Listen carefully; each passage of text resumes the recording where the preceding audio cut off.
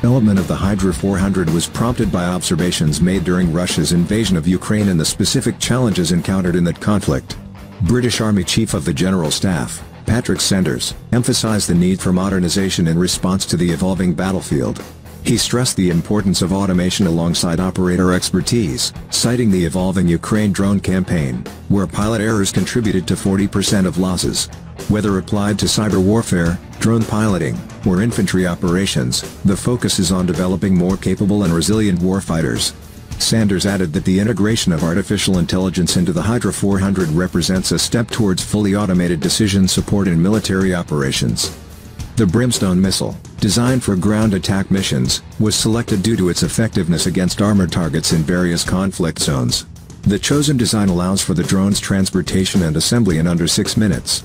Its compact size and portability make it adaptable for a range of military applications, including long-range combat missions and reconnaissance, as the Hydra 400 can be discreetly transported in a car trunk. While the Hydra 400 showcased its potential at the DSEI exhibition, the path to its operational deployment may face regulatory challenges. British bureaucratic processes could potentially delay the drone's authorization for launching Brimstone missiles in UK ranges by up to 5 years. Nevertheless, the military community remains interested in the capabilities of the Hydra 400, and if funding permits, further concept testing with dummy Brimstone missiles will be conducted in the next phase of the Army's warfighting experiment.